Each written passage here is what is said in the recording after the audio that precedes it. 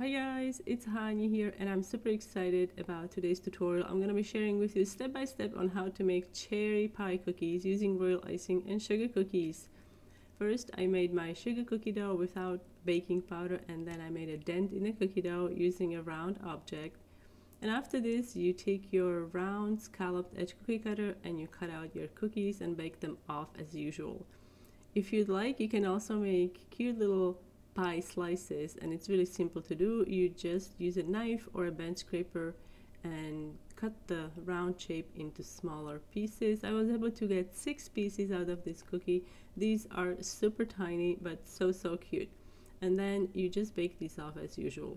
To decorate, I'm going to be using 3 different shades of red. For the dark red, I just used my super red food coloring from Memory Color brand, and I colored it and I let it sit for about 12 to 24 hours for it to darken.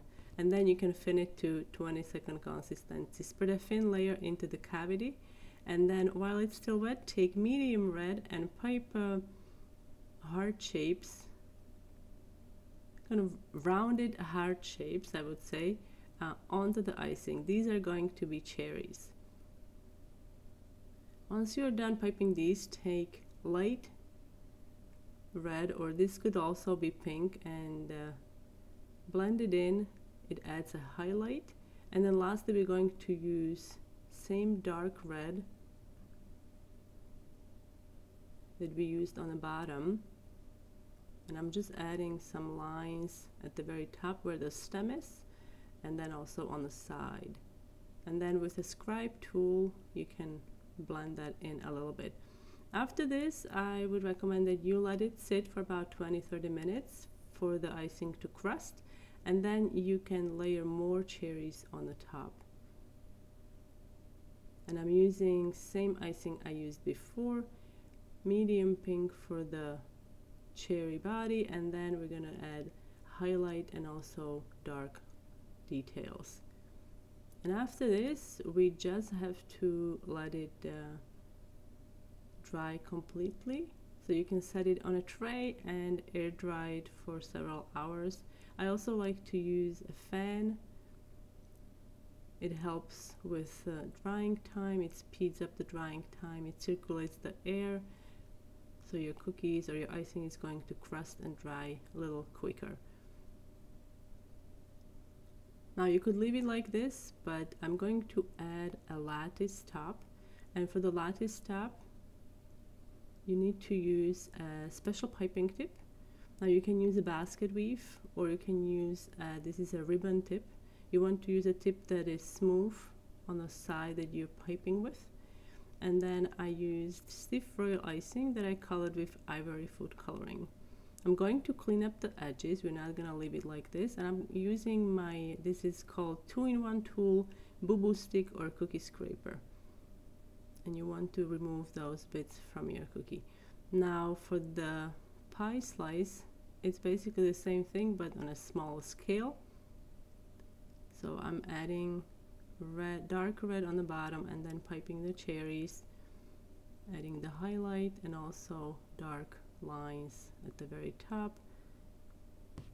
You just want a curved line at the top, that's where the stem is.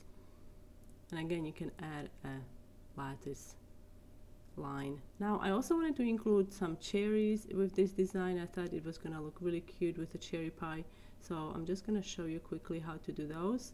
I'm using 2 shades of red here, blending the dark into the lighter medium shade pink, and then adding the highlight on the side. So I'm utilizing the same red set that I used for the cherry pie cookies, and then you can repeat this on the other side. So I'm adding medium red, piping the dark red on the side, blending it in, and then piping the light pink or red on the left side. And after this, we need to let this crust,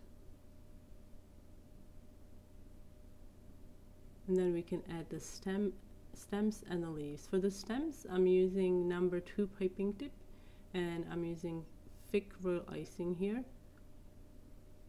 And I'm going to use a leaf tip to pipe a leaf a small line to cover up the end of the stem, and that's how you can make these cherry cookies. And here they are. My cherry pie cookies turned out really fun. I love how these turned out, and I hope you guys enjoyed this tutorial. You can see rest of the cookies from this series on my YouTube channel, and also step-by-step tutorials are listed on my blog. Thanks so much for watching, and I will see you next time.